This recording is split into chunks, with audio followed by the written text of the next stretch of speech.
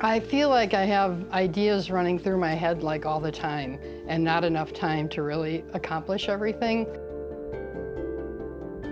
I find inspiration, I guess, all around me. It's easy to find things I want to paint. Time is the problem.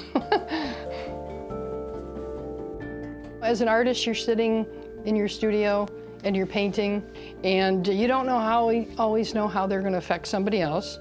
And that's what I think every artist, strives to have happen to them, is somebody connects with your work, and it could be on a totally different level than you would expect. And I think that that's just great for an artist to connect with people that way.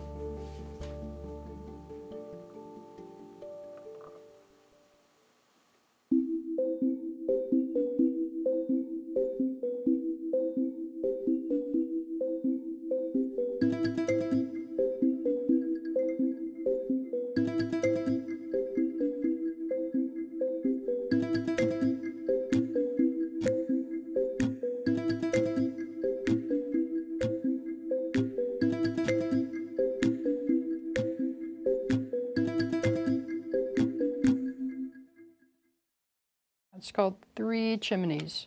I just love the way the composition is kind of laid out. These three large rock formations. Looks like it's kind of on a hill, and there's a group of trees right in front of it.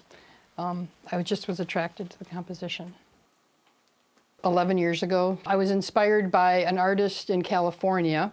She kind of challenged people nationwide to do 30 paintings in 30 days. They always have themes. Usually they're places I've lived, and the thought of it at first was kind of intimidating. It seemed like a lot to do in a short amount of time, and to be, working for 30 days, you kind of have to put everything off to the side and just, focus on that. And every year I kind of tell myself, well, like the last few years, I'm like, maybe I won't do it. It's kind of a lot of pressure to put on yourself.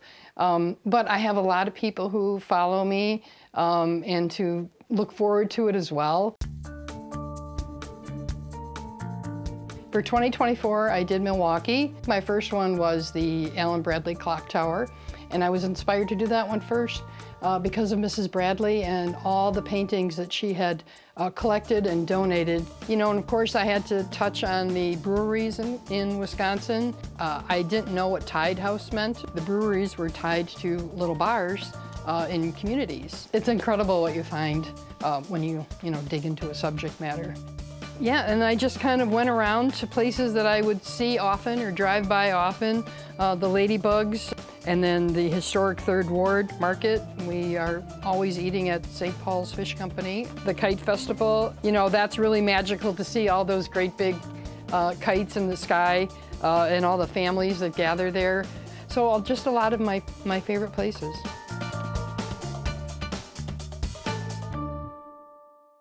I lived in New York and I worked in Manhattan, and we lived there for a couple of years, and I really loved that experience. It was just like a playground for an artist to go and see what people were doing, and it was very exciting for me as a young, 22-year-old to be right in the middle of that. Most of these pictures are from when I lived there in the 80s. At lunchtime, I went to Ray's Original Pizza, probably 3 out of 5 days a week to get a slice. These newspaper stands were everywhere. Before I'd get on the subway, sometimes you'd grab the Daily News. And then Pearl Paint is a huge art store in the Village. I think it's like 6 floors, and it's just floors and floors of art supplies. So I was in Madison in the 80s, the early 80s. I have a degree or a Bachelor of Fine Arts from Madison. It was a really great time to be at Madison in the 80s if you were an artist. It's a beautiful place, just like New York. It's got lots of old established places that have been there for years. Paul's Bookstore is still on State Street in its same location. I just love to capture those places that have existed through the times.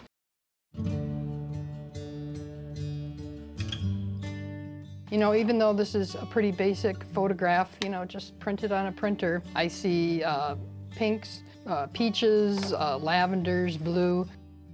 And, I grab colors kind of intuitively, I guess. I don't know exactly how that works, but you know, somehow my mind is talking to my hands.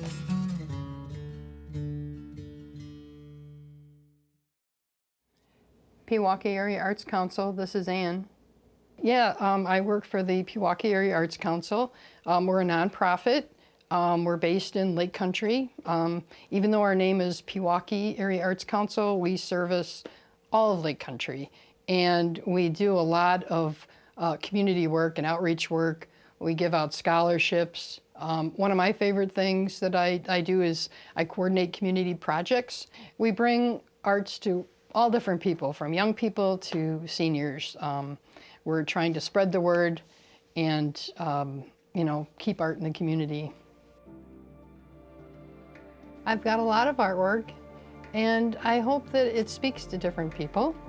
I hope that people appreciate art as much as I appreciate being able to make it. You know, whether you're traveling or in your own town, I hope that people finding places where people are creating and exploring what art is all about. A friend of mine said that I brought her down to my studio, and there's not a lot of natural light down here. I kept on saying to her, oh, I need to find, you know, a better space, more light. She goes, Ann, you create your own light in your paintings, you know, with your color. They're bright, they're happy, and that's kind of the overwhelming response I get. No matter what I'm painting, I'm always happy when I do it, so the effort is worth it.